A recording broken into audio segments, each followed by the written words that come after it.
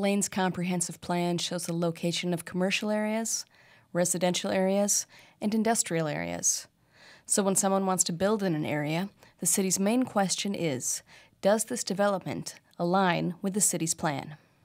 If a XYZ resident or developer comes in and says, I want to do this on this piece of property, our planning department will look at the comprehensive plan, they'll look at the zoning and say you can either do that or you can do that, but you need to submit more information to us, which is typically the case, or you can't do that. At first glance, it seems like the comprehensive plan might just dictate where homes and businesses are built.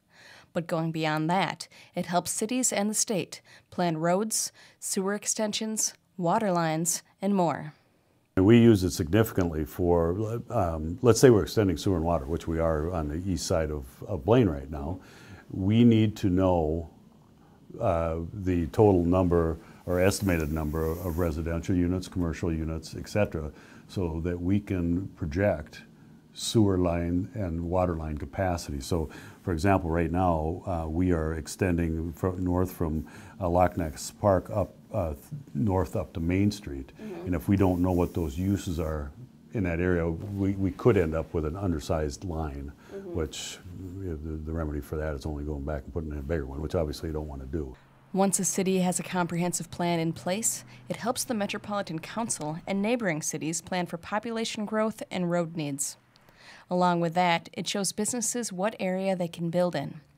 And once those areas are established, the city lets businesses build if they meet basic planning requirements. People assume that we, are either out recruiting these businesses to come to Blaine, or that we have an ability to say, we like X, but we don't like Y. We don't have that ability. So if you meet, and it doesn't matter what the business is, if you meet our comprehensive plan and you meet our zoning requirements, it is very difficult for any city not to approve, and then meet the site planning requirements and so forth. It's very difficult for any city not to approve that. In fact, you probably get sued if you do. One area in the city that is about to go into redevelopment is the Oak Park Plaza, which should be seeing big changes underway before the year's through. That is a redevelopment on the west side of Blaine at 109th and University, and that will be, well, it's probably about a 1960 shopping center. Large parts of that will be removed, and a retail redevelopment will occur there, new facelift on a lot of the remaining buildings, but a Cub will be going in there as well. But Blaine didn't get to look at Cub Foods as an anchor in that area and say that they thought that was a good plan for them to build. They work on what number of square feet will be going in, how many parking stalls there will be, and what the elevation and drainage will look like. We work with the developer. They find their tenants.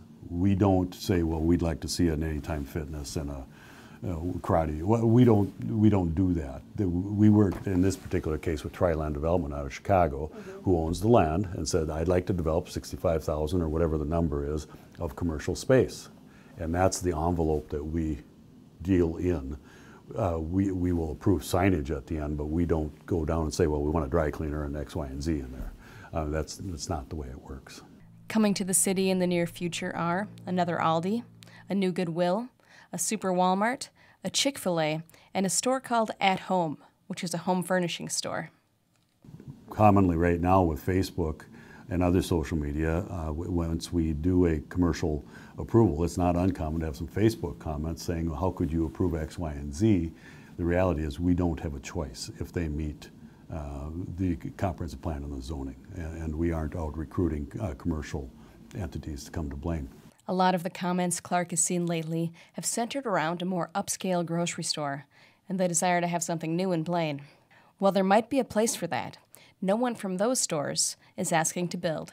Yeah, that's the marketplace takes care of that, and it's property rights, and people make their own decisions, and we aren't out chasing restaurants or anything like that either. A lot of it, whether it's a Kowalski's or Byerly's or whatever that, it's all market driven, and whether Blaine's market is ready to support that is their calculus, not ours. As far as what other stores will move into the area in the coming months and years, that remains to be seen. For North Metro TV News, Danica Peterson reporting.